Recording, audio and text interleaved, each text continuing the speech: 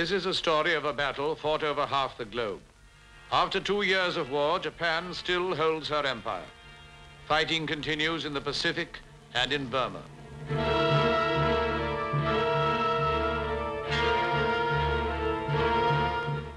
In November 1943, a new Allied command is formed in Southeast Asia, with Admiral Mountbatten as Supreme Commander.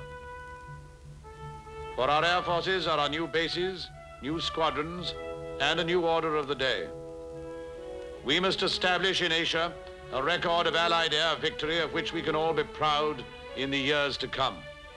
Let us write it now in the skies over Burma.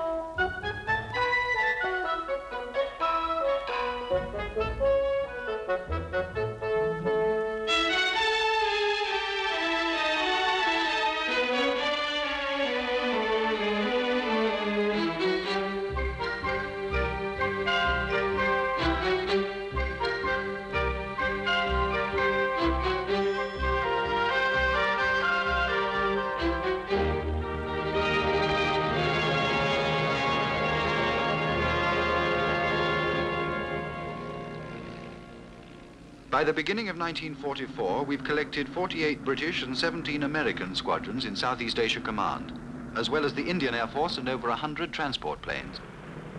But what counts even more, we've won back air supremacy in Burma. Now we can fly as we like over the 800-mile-long jungle front, and all our effort can be turned to helping the troops down below us, among the trees.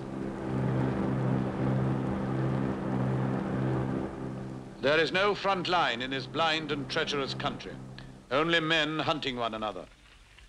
Patrols of the British 14th Army have crept forward in the past few weeks, down the Arakan in the south, from Kohima in the north. Somewhere between our patrols is a Japanese army strong enough to invade India, silent, hidden, incalculable. The Japanese are still masters of jungle war. They move so secretly that even our air patrols have failed to find them. And now they are ready for Operation C, to surround and annihilate our divisions on the Burma frontier and then sweep on to Delhi.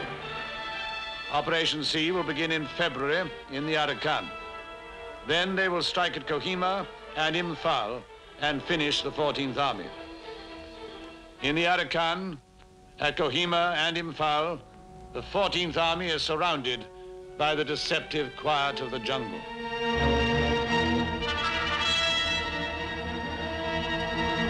On the ground, the enemy has achieved his first objective. He has surrounded our forward divisions.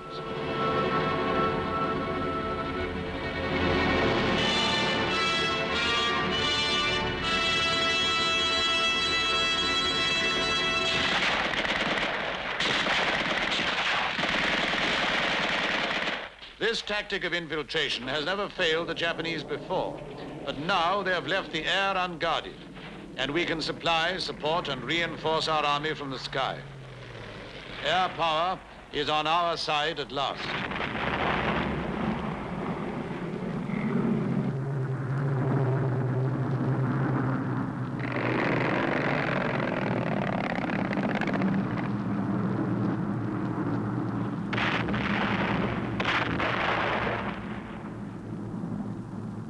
The battle in the Arakan lasts 17 days.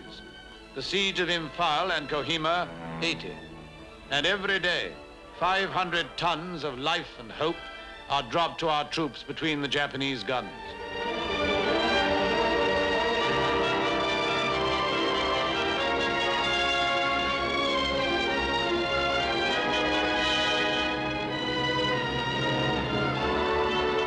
No camera has recorded the agony among the trees.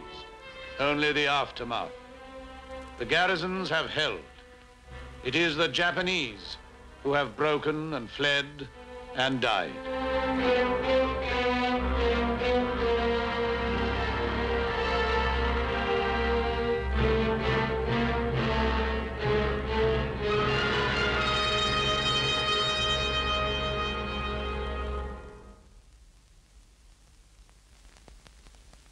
In the monsoon fighting around Imphal and Kohima, we've destroyed 3 Japanese divisions. And by now, we've enough air haulage in Burma to mount a new offensive. Wingate's second expedition, the airborne Chindits. Operation Thursday. A whole division will be flown into the jungle far behind the enemy lines. On the 5th of March, 1944, it starts. 10,000 men, 1,000 mules, bulldozers, guns, jeeps, armored cars. Everything bar Ensa. The aim is to cut Japanese communications with the extreme north, where General Stilwell's troops are fighting through to China. At the best, it isn't going to be easy.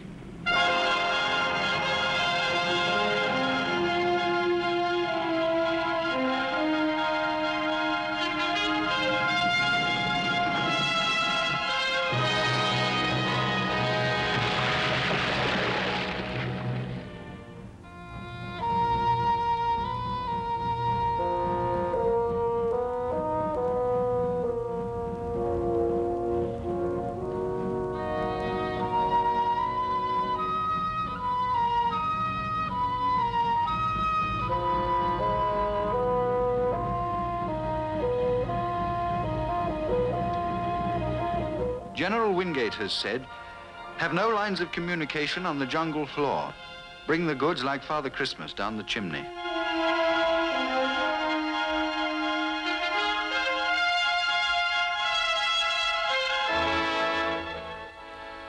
But Wingate has died, and so have a lot of his men.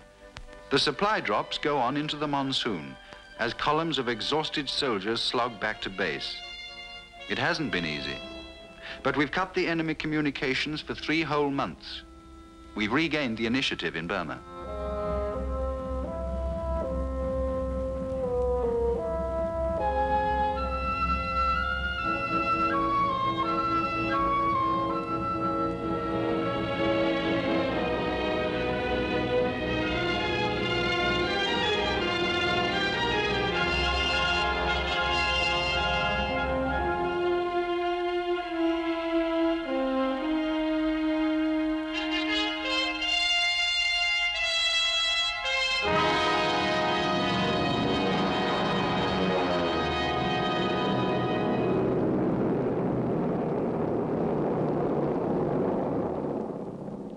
Far above and beyond the battlefield, strategic bomber groups have opened another attack against the enemy's 4,000-mile lifeline to Japan. Targets in Rangoon, Bangkok, Penang, Malaya, Sumatra have been found by reconnaissance planes and struck at by long-range bombers and carrier task forces.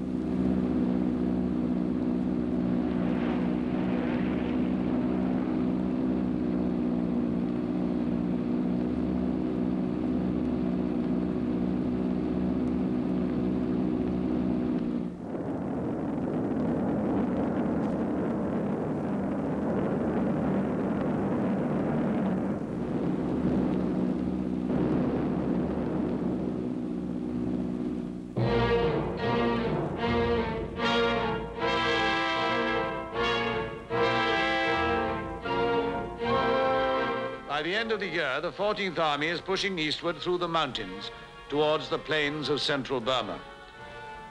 This is the beginning of the longest road back in all the war.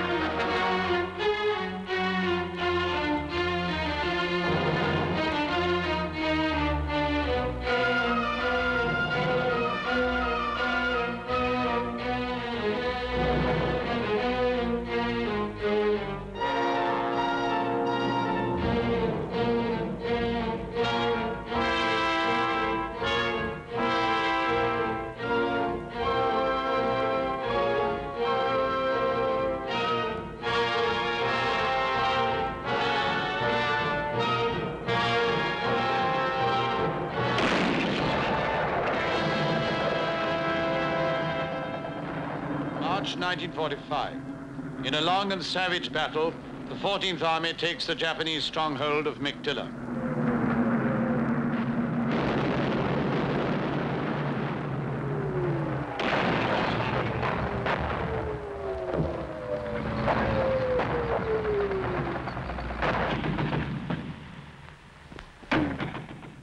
Now the troops of 4 continents, British, American, African, Indian, are on the road to Rangoon, and nearly 500,000 of them depend on air supply.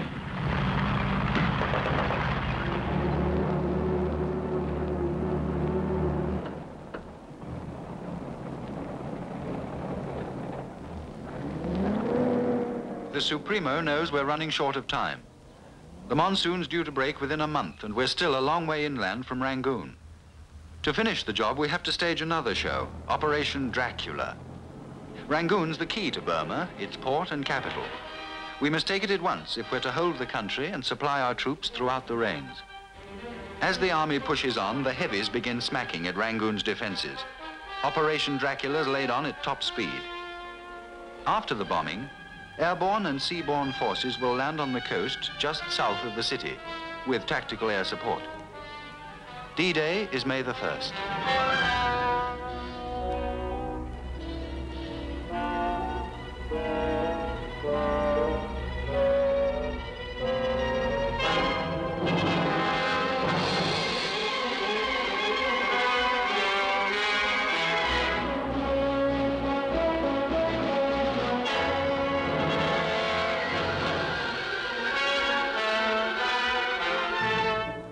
It all goes according to plan, but the enemy has pulled out.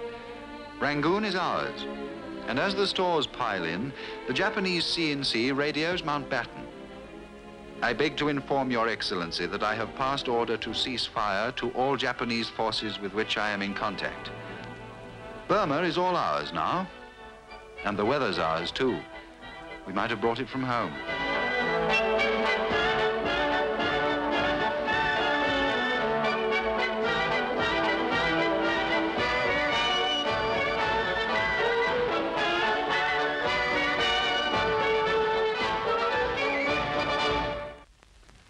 By the beginning of 1945, the Indian Ocean was secure, and a British fleet moved into the Pacific. Now the carriers sail north to join the American fleet off Okinawa, less than 400 miles from Japan. The Japanese empire is shrinking, and a global war stretches to its last extremes. Okinawa will be the greatest of Pacific landings. Carrier planes will cover the American 10th Army and the 1,300 craft that take it ashore. The U.S. Pacific Fleet has grown from 1 carrier to 100 and has fought its way battle by battle from the Solomons to the Philippines.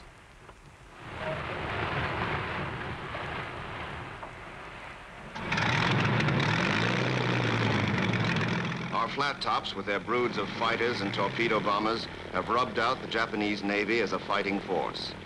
They've covered more amphibious landings than they can remember and evolved a pattern that's quite a science by now.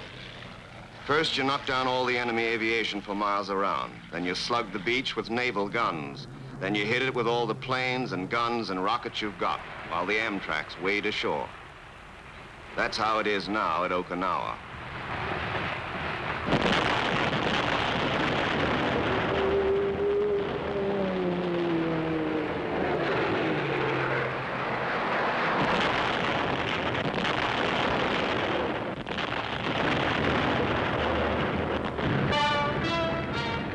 As the Allies close in, Japanese resistance grows more fanatical. Admiral Arima has made the first kamikaze attack, and now 2,000 suicide pilots prepare to crash to death on the Allied fleet. For them, immortality, and for their country, a last hope thrown across despair.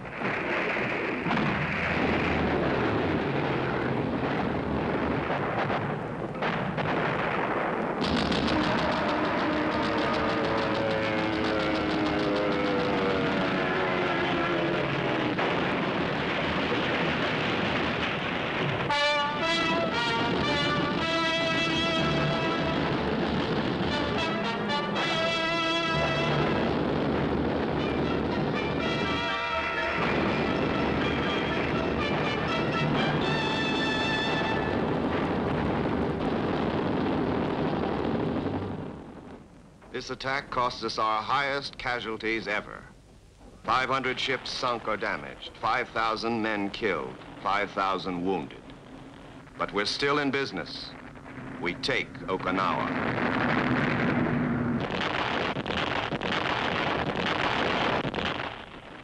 Okinawa becomes another of the many names for death.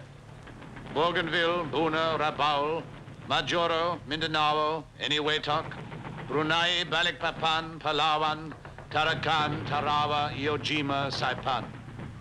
The attackers are Americans, Australians, New Zealanders, British. The defenders, always Japanese and always stubborn.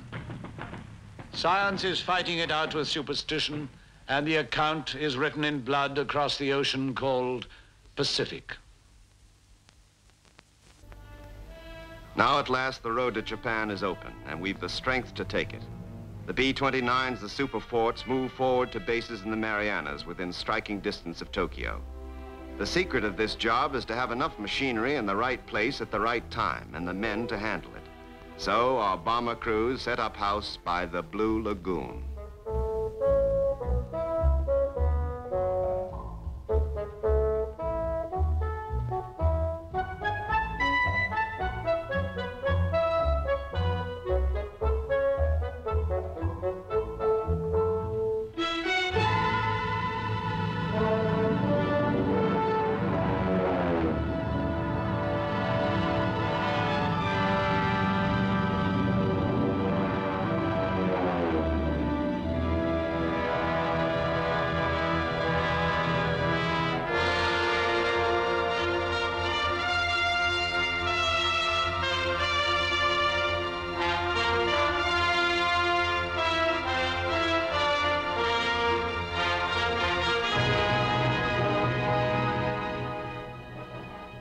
In the past few months, our B-29s have made over 30,000 sorties against Japan.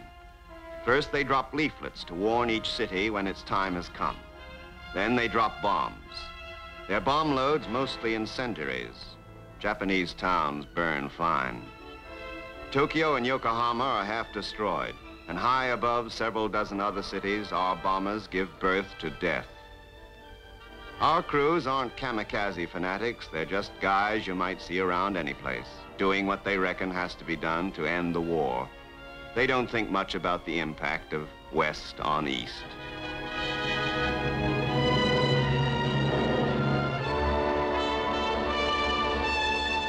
Since we took Iwo Jima and had fleet bases in the Philippines, Allied fighters have been able to reach Japan. As well as protecting the bombers, they strafe ground targets, any ground targets. When you've been through the Pacific, anything Japanese counts as enemy.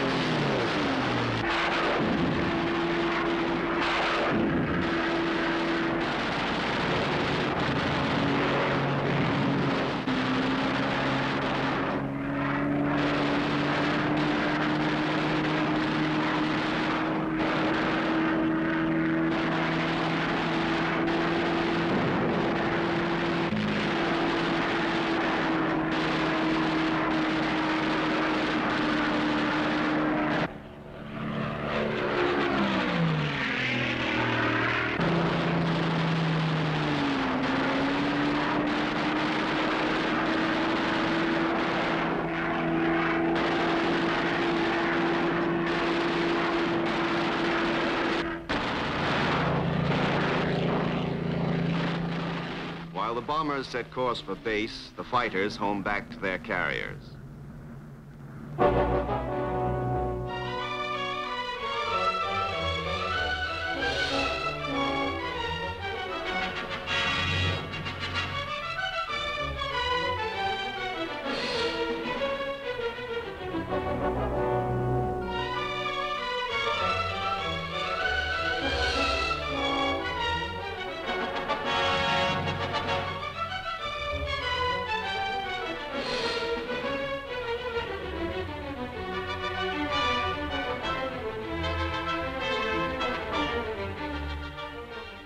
The homing bombers have a longer ride, 1,300 miles, back to the Marianas.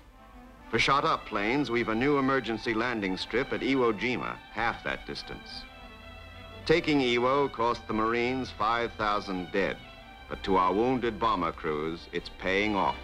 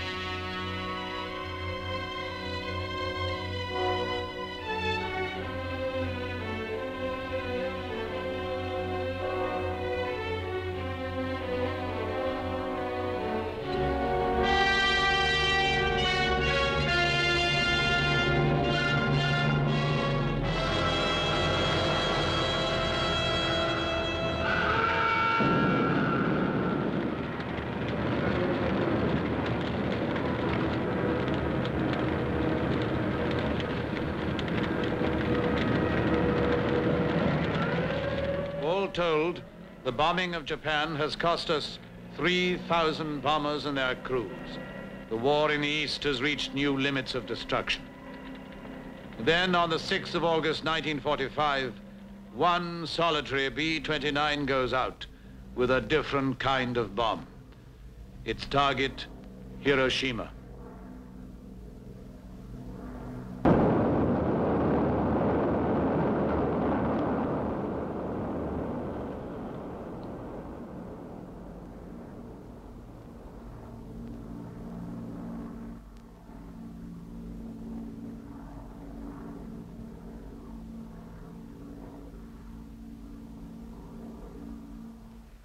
On August the 9th, the last salvos are fired.